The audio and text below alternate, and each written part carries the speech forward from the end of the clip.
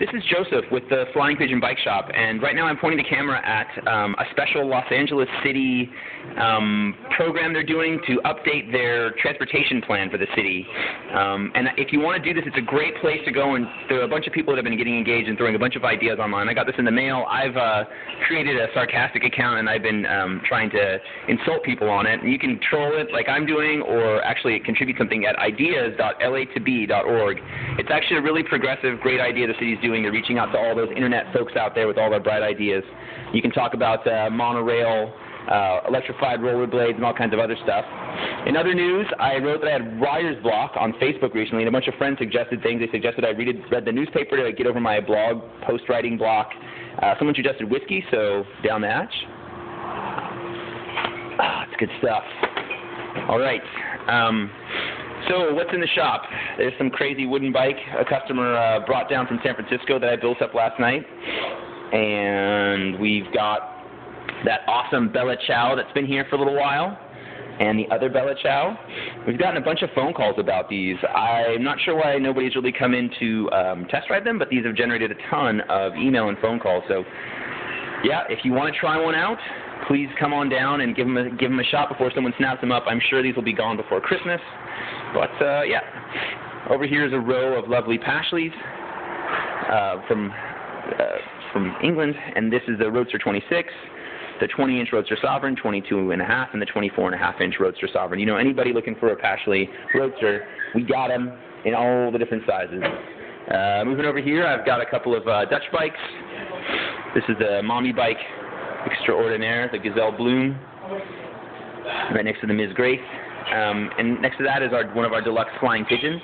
This is equipped with the Brooks B33 saddle, front basket, and internal 3-speed hub. We're asking $720 for this bike. It's been totally rebuilt from the floor up, or from the ground up.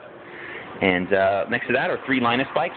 There's a Roadster, a Mix D3, and a Mix D8. A couple more Amsterdam bikes back in the shop. We picked up a bunch of crazy accessories for these front racks. The rear racks, turns out, didn't fit, so we've got a couple of ill-fitting Dutch rear racks from Stako if anyone's interested. We have a 22-inch frame. Some Linus Dutchies, a couple of Britannias, Pashley Princess Poppy in blue, 2 Princess Sovereigns, little push bikes, good Christmas gifts, or Hanukkah, or I guess Kwanzaa. I'm going to try a little bit more of that whiskey. It's going to make things go a lot easier today. All right, so the phone battery is getting low. I'll do a quick sweep over here to show you what we got with respect to burn helmets. The most popular by far has been the Watt. It's this hard case. We sold a ton of these to men. And we've got a couple of really cute women's helmets as well.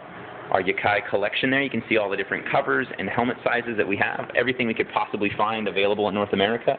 We just got a bunch more nutcase solid helmets and baskets. All those bags in the front, half off.